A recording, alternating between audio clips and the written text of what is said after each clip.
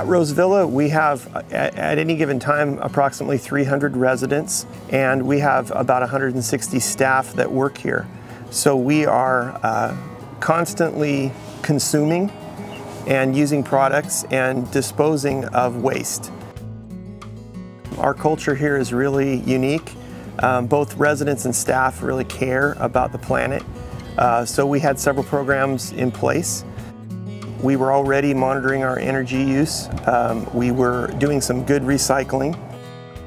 So when we had the opportunity to work with Clackamas County, it was really an opportunity for us to take it to the next level.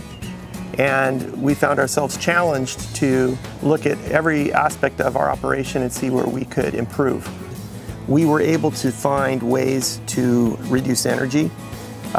In our mechanical systems and lighting, in our new construction, we went with a very sophisticated HVAC system that uses heat recovery and really smart thermostats that allow us to save quite a bit of energy and still keep comfortable. Our lighting system has electronics that allows it to be set back and optimized. So at night we're using a lot less power to light our campus. There's been a recycling room so that light bulbs, electronic things, magazines, there's a recycling room that is completely run by residents. Another initiative that's been really exciting for our community is the adoption of a resident engagement tool called Touchtown. Through kiosks and digital signage and a resident portal, our residents and staff have been able to get access to information that they use every day without us having to print it. We're excited about the drastic reduction in paper costs that we're seeing. The last time we checked, it was about 4 cases a month we're saving. We're also really being mindful when we are expanding our campus and trying to remove a lot of the plant material that wasn't as easy to grow and required more care, and replace it with native species that really thrive in the Northwest. They require less water and still provide a really comfortable and beautiful environment for our residents. Well, one of the major things, I think, was the composting project.